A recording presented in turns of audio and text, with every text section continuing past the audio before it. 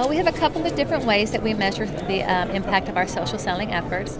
Most like every other company, we have identified metrics that we are keeping track of. We have both diagnostic metrics that are things around activities and engagements that our sellers are having on these various social venues, as well as things that we call key performance indicators that give us a sense that the model that we have put in place, the culture that we are building within IBM is in fact being adopted and embraced by our sellers and our sales management team.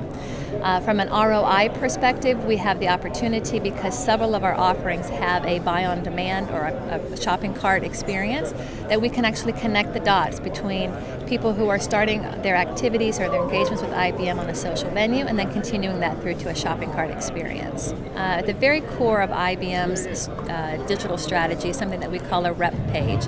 It's basically a web-based presence for our sellers that kind of acts as their social home for our sellers. It's their identity for prospects and customers to be able to say who they are behind that ID that's tweeting the content.